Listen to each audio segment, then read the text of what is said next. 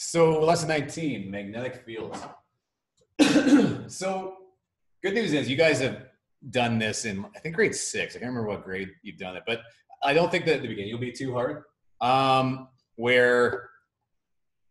This part will be something new. So what the idea here is that certain types of materials called ferromagnetic materials include things like iron, nickel, cobalt, and different alloys. What they're trying to do is trying to figure out, in this case, like, why are things magnetic, right? And the idea is something called domain theory of magnetism. And what you can kind of think of it as, in a very simplistic version, it's a lot more complicated than this, but is that you can think about these materials as having these tiny little magnets inside of this material, and their domains. And normally what would happen is that these things have a magnetic pole on each end. And normally they're all kind of random inside here, right? They would kind of come to an equilibrium that was kind of randomized every which way. But what can happen if you get something that's molten? So let's say I took iron and I melted it, right? So it's a liquid now. Well, what can happen is that these little domains that are in here, these little tiny little magnets, right? This is at the atomic scale, right? These things will, once I melt the material, they can move around a lot more easily. So they can move every which way. So let's say now I subject it to a magnetic field. So I hold a really strong magnet up to it. Well, what'll happen is all of the bar magnets, all those tiny little domains inside the material, will all align with the magnetic field that they're in. All right. So yeah, I'll let you guys read through this one. It's good material to go through. So make sure you do go through that, because that is testable stuff as well. But I'm not going to spend my time on it. But yeah, make sure you read through it. Okay, magnetic fields. So we talk a lot about fields in physics 30, right? So we talked about gravitational fields, electric fields, and now we're doing magnetic fields. So magnetic fields are always bipolar, which means that there's always going to be a north end and a south end. So if you cut a magnet in half, you're just going to have two magnets now with a north end and a south end, right? But so magnets always have that that quality to them. Please, when we get doing this, don't confuse north and south poles of a magnet with positive and negative charges. They are two different things. That's why we had an electric force unit, and now we're doing a magnetic force unit, right? They're actually two different forces. So, well, actually, I shouldn't say that. In the end, I'm getting ahead of myself. Don't worry about it. But so they are different things for us, right? So we've got a north and a south pole in a magnet, positive and negative charges on electric charges, right? On those point charges, or on electron or proton, right? But they are different. So ways that they're different. So this example over here, right?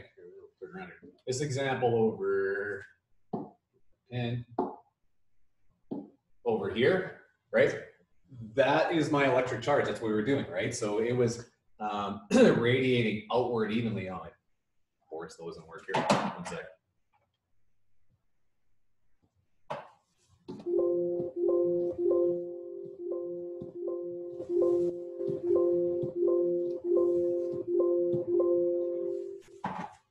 Okay, so yeah, they're radiating outward evenly, right? And the closer that those lines are, the stronger the field is. So as they go out farther and farther, they get farther apart there, right? So that's a standard electric field, like the way it would look. That would be for a proton. It's radiating outward, remember, because we define the electric field as where a tiny positive test charge would go. So it would go outward, right? So that's why that was radiating outward. Magnetic fields, and you guys have probably seen this type of thing in, like I said, in grade 6 science or something like that, with iron filings.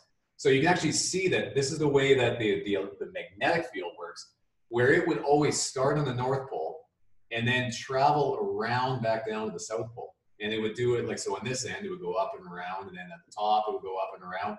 And even these ones that are going seemingly straight up, they would technically go up really far around and then back up here again. They would end up back on that South Pole.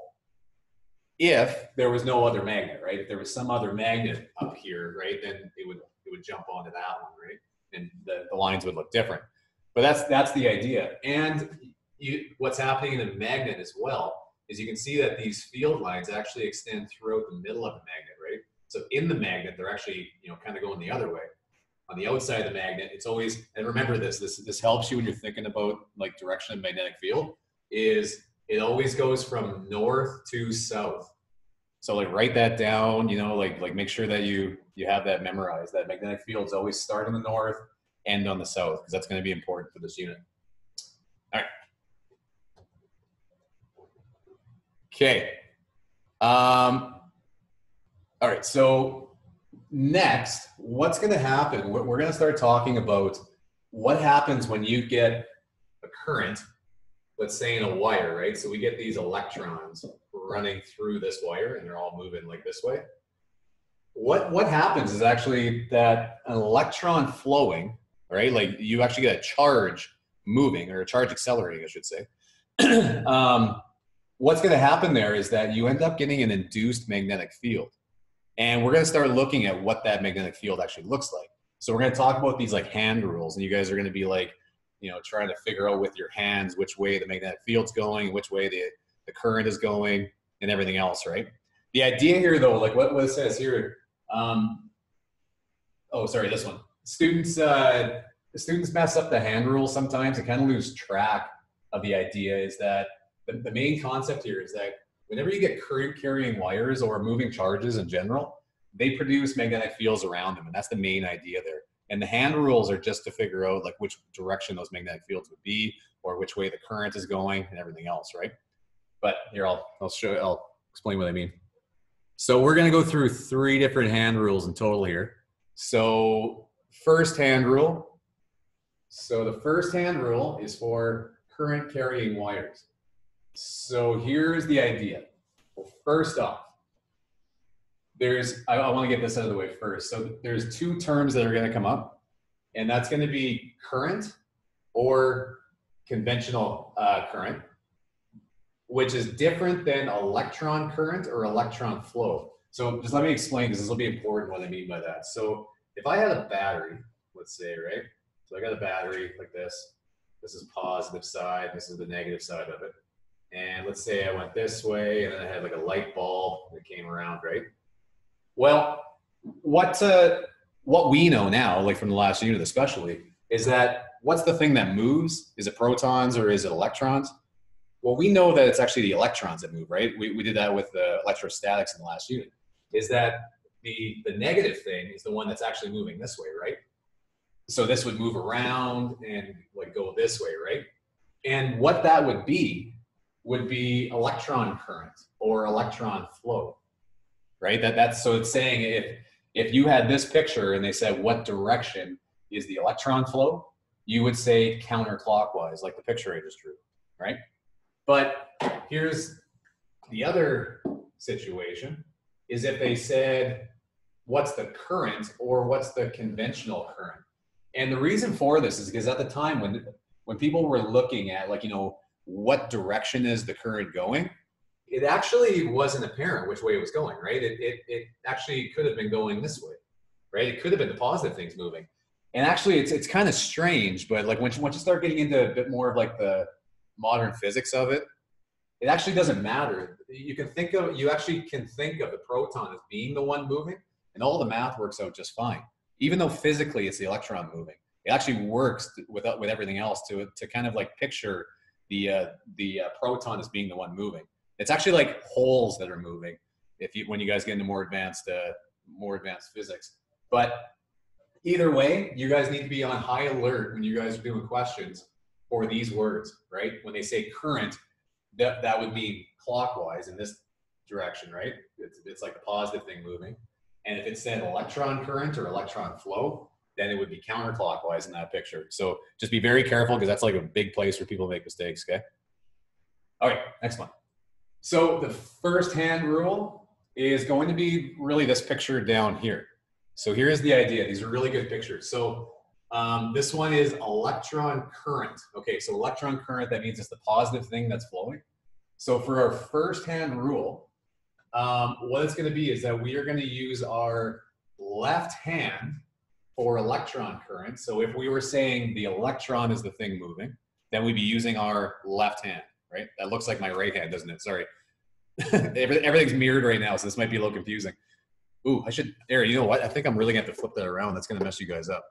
Because like my whole screen is reversed here. One sec, I think I can change that. Video settings, mirror my video. Okay, there. All right, so yeah, that looks like my left hand to you guys, right? Yeah. Okay, so that's my left hand, right? So that I'd be using that one for electron flow, and I'd be using this hand for current, or like, you know, yeah, conventional current. Okay. Okay, so they've told us that it's electron current, like in this picture. So I'm using my right hand in that picture. Okay. And the way this works is that we point our thumb in the direction of the current, right? So if it tells me the current is going up the wire in that case, I would be pointing my thumb up the wire, okay? And then it's my fingers. You see like my fingers right there, like the direction that my fingers are pointing? Well, that's gonna be the direction that the magnetic field is going. So the magnetic field would be going, you know, that way. You can see that it'd be going around the wire in a circle like that. Are you guys good with that? Things would change, right? If I was using my left hand. Can you guys do that right now? Like up with your picture. If you use your left hand, can you see that those arrows would be pointing the other direction? It's a lot easier when you're here in person with me. This is kind of a spatial thing, but yeah, hopefully that makes sense. Okay, so now there's different ways to look at this. This is kind of a good like three-dimensional picture of it, right? But we could also have, and this is kind of standard pictures like this. And the way this one is that if you see a little dot, right? This is the way I like to think of it. That little dot there is like the head of an arrow coming out of the page at you. You're seeing like the tip of the arrow coming out at you. If, let's say, the picture was, instead of a dot, let's say that it was an X. So if I had like an X like that there, then the way I think about that is that's like the back of the arrow going in. That's like the flight of the arrow, or the feathers, right, going like into the board. Okay. So in this case, right, can you guys do this with me right now too? So with your right hand, because we're still assuming that this is current or conventional current, right? So right hand. This thing is coming out of the board, right? So out of the board. So this is weird for you. So this way, my fingers should be wrapping around that way, right? So it'd be wrapping around that way. So make sure you can kind of do these with me as we're doing it. This one's very kind of spatial. You guys should be moving your hands a lot right now. Okay, so that's the first hand rule. It tells you the direction of the magnetic field around the wire when the current is moving through it. Okay, so we get typical examples like this where they say a wire is placed under a compass needle and electrons. So electrons, that's a key word, right? Left hand, that's gonna be my left hand I'm using. That's what that just told me. Are allowed to flow from A to B. So that's telling me which way I wanna point my thumb. I wanna point my thumb down, right? From A to B. And it's showing the diagram. It says, what direction will the compass needle point? Okay, so if you think about it, your fingers, right? So when you're doing this, your fingers should be on top of the wire, right? So if you can imagine your thumb's going down and your fingers will be wrapping around the top of that wire. Well, if your fingers, right? If your fingers were like this around the top of that wire and your thumb was pointing down, then on top of the wire, right? Then that compass would be pointing, like magnetic field would be going this direction, right? So it'd be pointing to the right.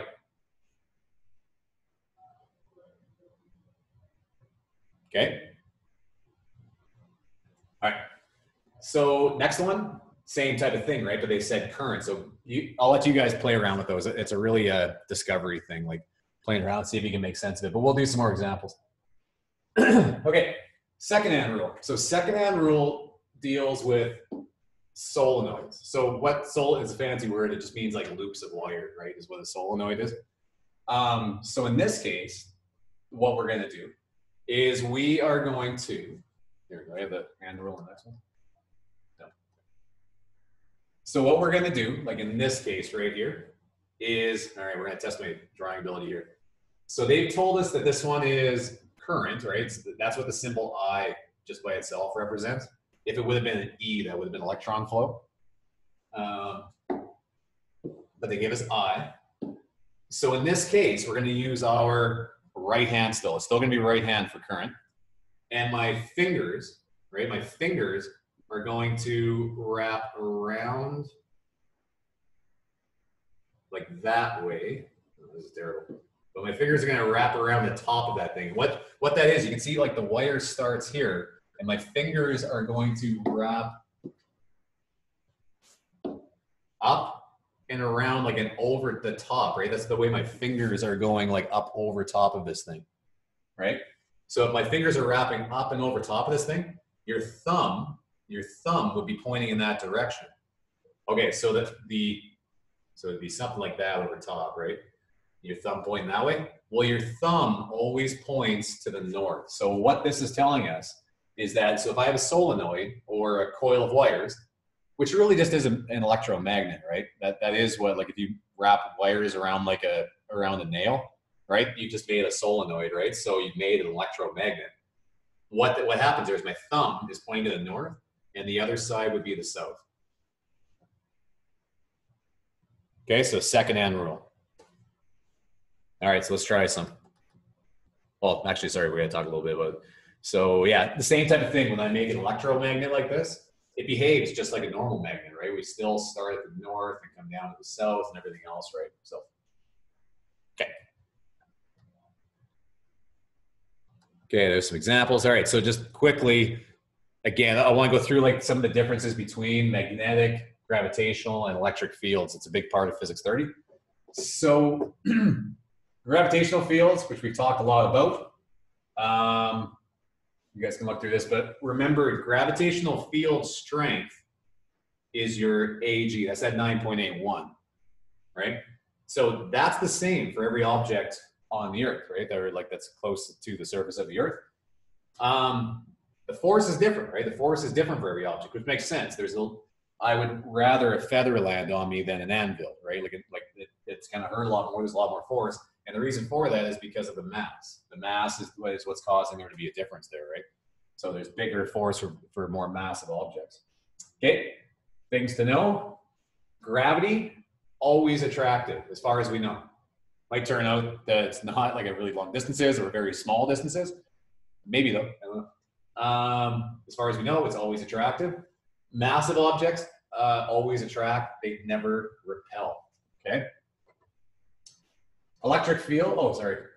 Gravitational fields decrease in strength with increased distance. That's that inverse square law, right? Gravitational fields have a vector nature. So just, yeah, there's a directionality to it, which is always toward the object. Electric fields can be produced by either positive or negative charged objects. So sometimes they repel, sometimes they attract, right? Depending on our, two the same repel, opposites attract rule. Electric fields decrease in strength with increased distance, so it still has that 1 over r squared rule, right? That inverse square law. And electric fields also have a vector nature. All right, so that's all the stuff we've done. So magnetic fields are always bipolar. So that's a new one, right? That's that idea that you can't have a north pole without a south pole. It doesn't exist that way. So magnets always have that quality. And to contrast that, that's different than, let's say, a positive charge, right? Positive charge can exist by themselves. They don't have to have a negative charge along with it. Magnetic fields do. They always have to have the opposite pole with it. Okay? Similar poles repel, opposite poles attract. You guys have probably done that a lot, right? If you have two north poles of a magnet, they repel. If you line it up with the north and the south, they're going to attract.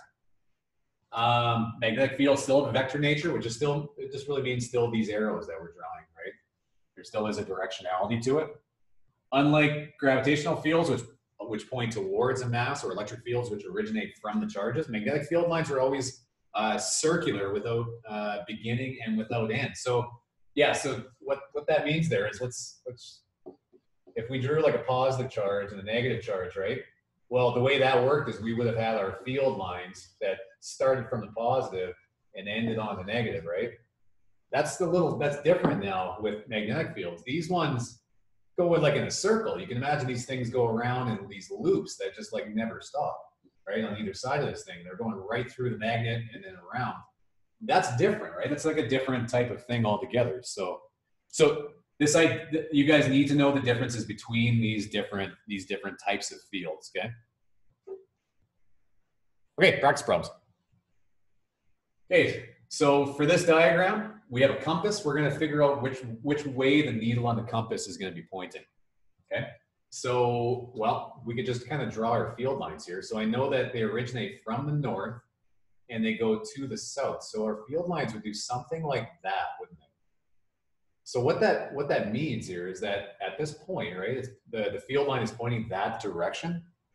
You can imagine for a second that there was a tiny little magnet that was also right there, right? Well, that tiny little magnet would have to have a south pole at that end and the north pole at that end. So our needle on the compass is going to be pointing in the same direction as the field line. And that's really always going to be the case. The needle on the compass would always be pointing in the same direction that the field was actually going. Okay. So now on this side, we'd have, let me go through it again. We'd have it going around and then there, right? That one didn't quite touch, but you'd also have like another one you can imagine going like around like this, right? So this compass needle would probably be doing something like, that was bad drawing, but like, something like this, it'd be pointing that way, right? That one was pointing that way. And that one would be something like that, back towards south.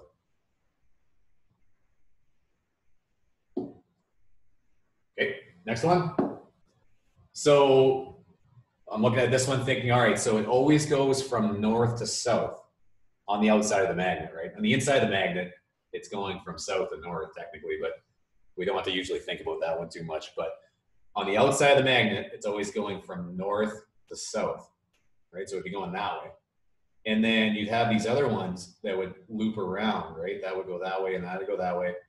Same with up here, they go around and it would go around like that, right? So this needle, would do something like, at this point, it'd be pointing down and to the right, probably something like this. You can see that, So, yeah, something like that. Okay. Okay, the force between magnets. Oh yeah, sorry. The force between these magnets is what this is getting at, would be repulsive, right?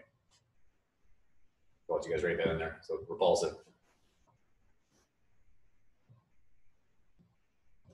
Which, yeah, north and south, if I didn't make that clear, right? Oh, sorry, that's not gonna be repulsive. This is gonna be attractive. What am I talking about? Sorry, guys. You got north, you got south. Those are opposite poles. Those things are going to be obviously attractive. Okay, so that'd be attractive. Okay, the next one here. So we got two north poles directed or at each other now here, right? So what you can imagine here is that this north pole, the field like leaves the north pole, but then pretty quickly it runs into like this opposing force from this magnet. So what's going to do is it's going to come out and then it's going to be like repelled back that way. Right, and same with this side. Well, it would come out like maybe a little farther there, and then that way, and then same with this one. It would come out and then that way, and then come out and then that way. Right? It's like they're repelling each other. You'd have the same thing on the other side where they would, come out, go that way, come out, go that way. Same thing this way, and they're going around like that. So this magnet here, I would say, would do something like that, maybe up a little bit like that, right? For the direction of that field. And you can imagine the lines I just drew, right? This still makes sense that this thing would come up and it would come around to the backside, like there would be a south pole to that magnet, right? Okay, and these ones are repulsive, okay? So I'll let you guys write that in. All right, cross sections of wires. So let's think about this one. So they've shown us this little symbol, this like E with a negative on it. What that's telling us is that it's an electron, okay? So electron, that's telling me I need to use my left hand, okay? So let's use our left hand. I've got a dot coming at me in this one, right? So there's a dot coming out of the board at me. What I'm thinking is that is the tip of the arrow coming out of the page at me, okay? So that thing is coming out toward me. So my thumb should be pointing back toward my face right now if you guys are doing this at the same time, okay? So my thumb is pointing out. My fingers would then be wrapping around this way, right? There's a terrible circle, but either way. So I would have these circular field lines going around this thing like this, okay? Okay, so that's that one. We'll just leave that for a second. Now let's draw the other one. So now, again, I've got my left hand, but this time I see there's an X on it. So what that means is that this is like an arrow that's pointing into the board, right? It's like I'm looking at the back of the arrow, okay? So in this case now, my thumb should be pointing into the board. Okay, so if that's the case, then my fingers should be going the other way, right? I should be having arrows that go like this. So we'll be going around like that, right? That's the direction that's happening. So, and then you'd have, another one. Well, technically I have an infinite amount of these, but okay, so that still didn't really tell us whether or not this thing is going to be, so anyway, that's the way it would look, right? So that's fine. But it's asking us now, is the force between the wires attractive or repulsive, right? Are these wires going to be sucked together or are they going to be pushed apart?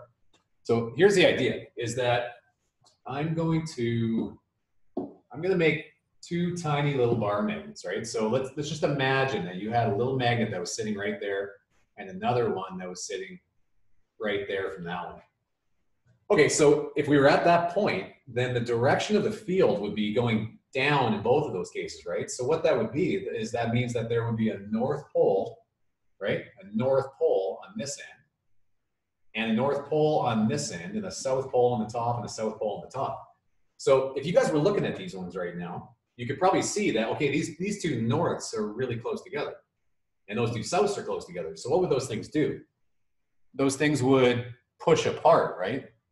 So these two things are going to repel. So these things are going to repel. Or repulsive. I said repel. You could have said repulsive. Okay. Okay, the next one's going to be very similar. You can probably guess what's going to happen here. Now they're both going into the board. Okay, so left hand still because it's an electron. So this one, your field line should be something like this. I'm just going to draw one for now. We'll go, and this one's the same thing, right? They're both going to be clockwise. All right, so now they're actually going opposite directions, right? So if I drew a little magnet on the end of right here again, and let's say right here. Well, okay, so this one's going up now. So the top is now north and the bottom south. And for this one, the bottom is north and the top is south. Okay, well, can you guys see that these things are completely opposite, right? The signs on those things are opposite, or the poles of those things are opposite. So what's going to happen there? They're going to attract. So these things are going to attract. Shouldn't it be going the other way? Nope. So you're using your left hand? Yeah, because doesn't the dot mean that it's... Oh, yeah. Sorry. Thanks, Jason. You saved me there. Yes, thank you. Yeah, so yeah, the dot means it's coming toward you. I had it going into the page, so I made my own mistake there. So yeah, they should exactly be going the other way. So they'd be going that way.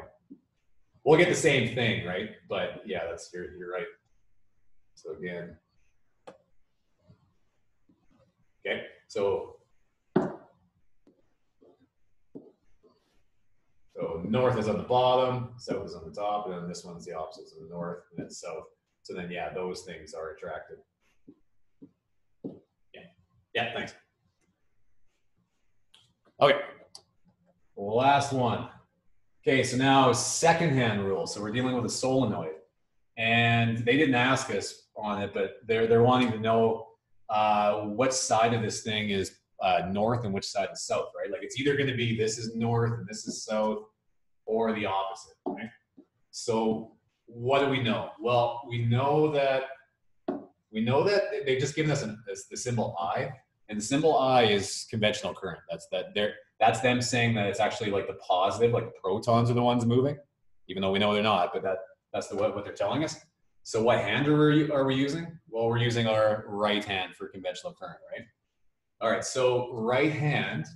And now can you guys see that like it starts, I always kind of look right here, right? Like, does this thing go behind it or does it go in front of it? And it goes behind it to begin with. So your fingers, right? Your fingers would actually go in behind it, right? Like your fingers are the thing following the wire this time. And so your thumb, right? So here your knuckles would be kind of on the top, right? And your thumb would be like pointing that way. It's like a crazy long thumb.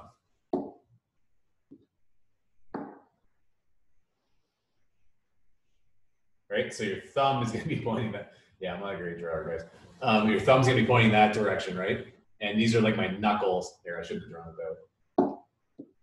Just draw it like thumb like that, right? So your knuckles are kind of coming over the top, and then there's your thumb, huge going that way. Okay. So yeah, anyway, it goes in behind it, and then your thumb's pointing that way, so that would just make this the North Pole, and that the South Pole. So try that out. Make sure that you guys have that one figured out, okay? Okay, and then on this one, so it's starting from this side, ending on that side. So can you see that the difference here now? Well, we still got conventional current, but now the wire is actually on top, right? So now my hand is actually going to go up on top of it, right? So my hand is going to be the other way. So if you do that correctly, you should see that your thumb would end up pointing that way to the left with your right hand. So if that's the case, then that would make this the North Pole of the magnet and that the South Pole of the magnet.